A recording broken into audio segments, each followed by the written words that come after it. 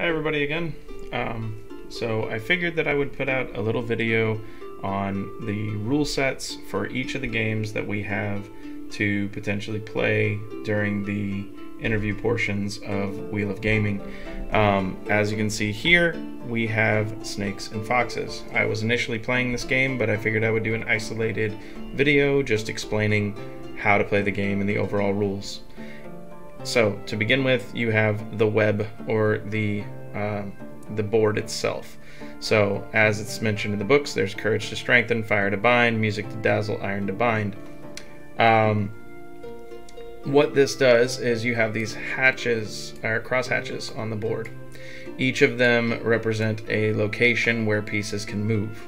The middle square, or the middle circle, is only available if you have touched the outside edge and you're trying to win the game, which that is the process. You're trying to get from here to the outside ring and back to the middle without being touched by any of the pieces around the perimeter of the board. These are the snakes and foxes. So we have our snakes and we have our foxes here. We also have our pieces, which are represented by the Aes Sedai symbol in black and white. Our dice here each have a face on them. 2 faces for snakes, 2 faces for foxes, and 2 pips. Let's see if I can get a pip. There we go.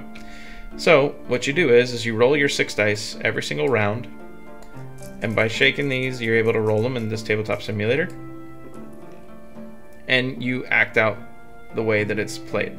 Now, the way that I've structured this game, there is a order that the pieces go, which is you, and then snakes, and then foxes. So with you, you are the pip. So what this pip means is I can move 1 space. So I'm going to move out the circle, which the circle doesn't matter. You can always go to one of the edge pieces here. So I've moved to this cross section.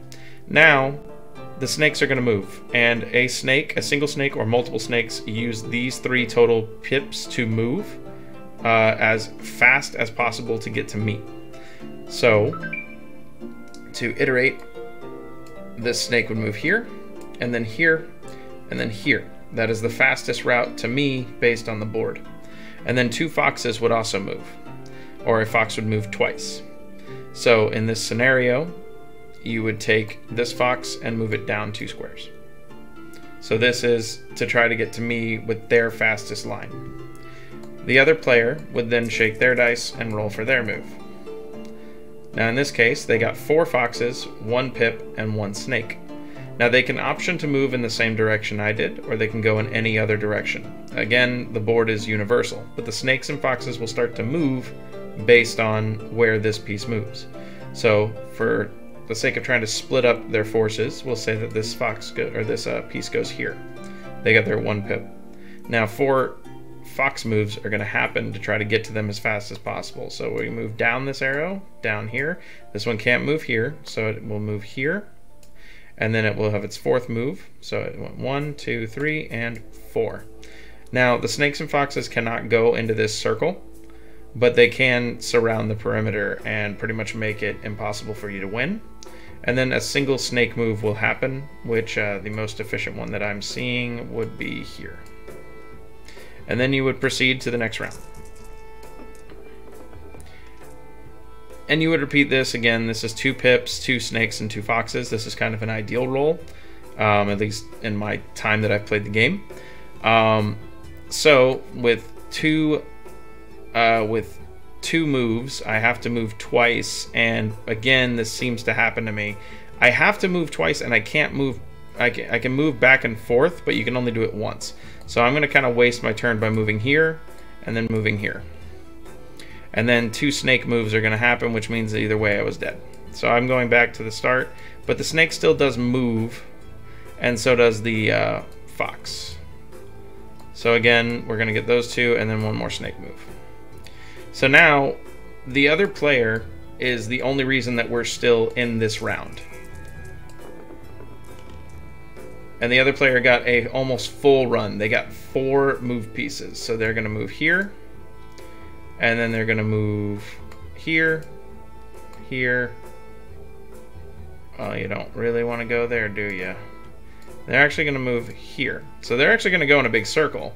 And this would be the ideal way to do it, because now this fox is going to move here and this snake is going to move here.